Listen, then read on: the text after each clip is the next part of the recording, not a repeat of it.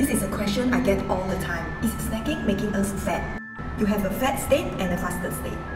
In a fat state, blood flows to your digestive system, your immune system goes down, your hormones rise, your body goes from fat burning mode to carb burning mode. And the problem is, every time you snack, you're in the fat state.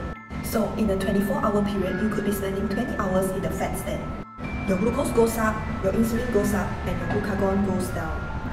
Which means your insulin is higher, your glucagon is down, you increase fat storage and reduce fat use. And now you get hungry and you eat more. And think about it, if you are doing breakfast, snack, lunch, snack, dinner, what's happening to your glucose levels? It's constantly going up and down. Your insulin levels never get a chance to get back down. And now your insulin staying high, and if you keep doing that, it lead to insulin resistance, creating more sugar cravings, more weight gain, more hunger, you can't concentrate, you feel tired, causing you to eat more food.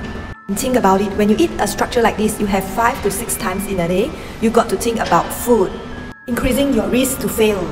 And if you're like this guy, just relying on willpower all the time, surrounded by the modern food environment, you're more likely to fail, making you feel worse, causing you to eat more food.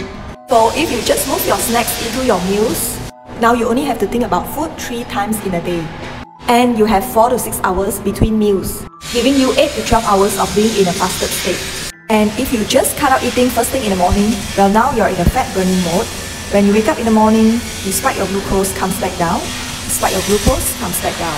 But at least your insulin levels gets a break,